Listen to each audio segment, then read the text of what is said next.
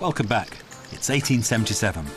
Up to now, Ruskin has been ahead of the public, inspiring and driving them with new moral ideas. In this year, he's the one who's taken by surprise.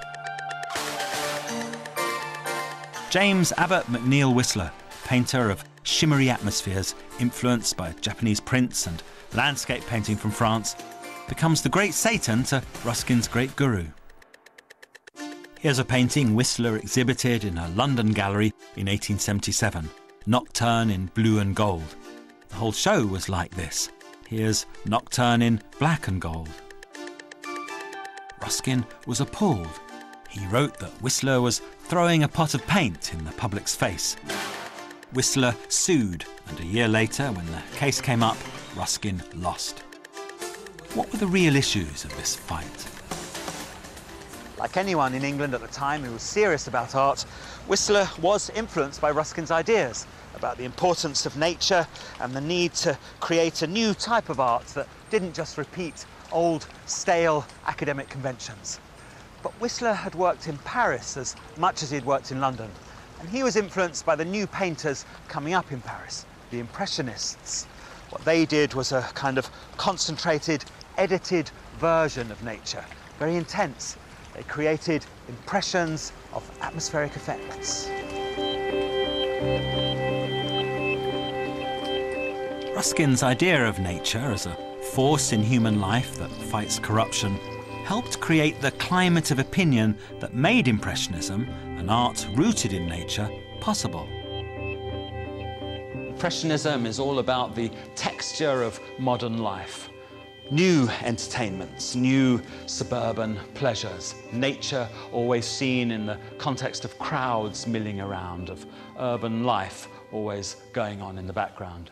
And Impressionism's techniques of separating things out, separating out the light and atmosphere from the trees and clouds and crowds, are part of what it feels like to be in that modern life. This version of Impressionism, The Bathers by Georges Seurat, seems to be full of the ideas that Ruskin is interested in, nature and what's happening to it. You couldn't get a better expression of what Ruskin says is happening, you'd think. But nature for Ruskin is the frame for looking at man's relationship to work, and Impressionism is not about work as Ruskin wants work to be. He would be baffled by a type of art that verges on the edge of being abstract.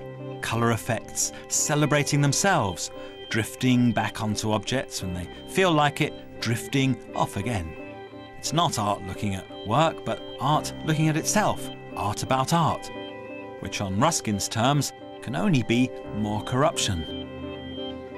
Workers having a weekend break from industry. They're going to be back serving it again on Monday, and they're going to be doing that for the rest of their lives. Is it celebrating the ephemerality of modern experience, or damning the modern world for going wrong? Are the labourers groaning because they're slaves? We don't see any great moral law. Where is the Ruskin-type lesson in how to live?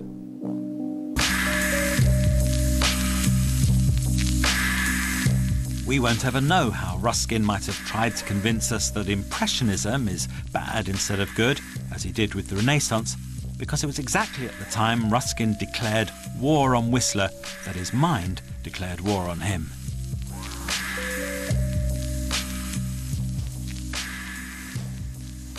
Ruskin's attacks of mental illness, which began in Venice when the Whistler trial was about to kick off, when Ruskin was in his late 50s, came and went for the rest of his life. He had 22 years of only intermittent sanity. Sometimes his lectures to audiences of 1,000 people or more would be punctuated, at first by a little singing, which the audience was slightly amused by, and then by capering and dancing. The Victorians were too polite to mention out loud what was all too obvious, that the guru and seer that they'd followed so eagerly and sincerely was off his rocker.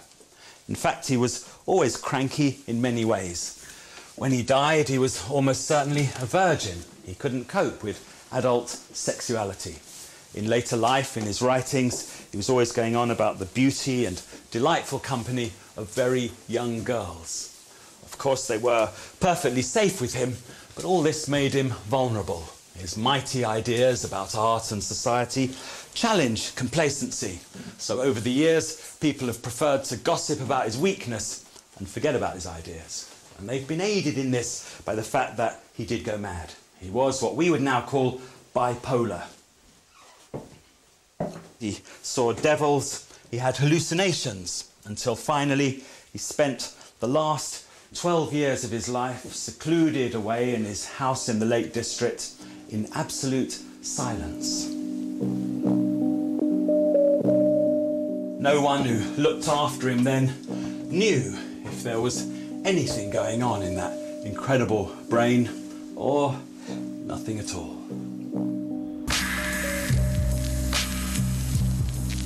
Ruskin thought nature is the foundation of human morality. Nature fights corruption. It is not the thousands of possible ways in which an artist might perceive nature, but what nature is that's important.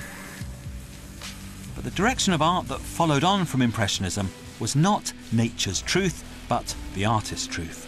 The artist's self becomes the new nature. This becomes the new tradition. Now it's an old tradition. We look back on it and call it modernism. The big thing about modernism is art rushing to embrace progress. In that atmosphere, an art critic saying, "Watch out for nature's moral guidance," just doesn't compute. Now we're on the other side of modernism. We are threatened by progress. We're threatened by change. We feel its weird distortions. It's modernism which seems distanced and quaint, with its relentless affirmation of the new, while Ruskin saying, "Watch out that progress doesn't poison us," seems urgent. Ruskin has the gift of sight. He's not just yakking on about the difference between the Gothic and the Renaissance. He's seeing that there are different levels of humanity in different types of approach to art. In art, we see what we are, what we're doing. We see what we've got to do to survive. Ruskin wrote that to see clearly is everything. It's poetry, religion, philosophy.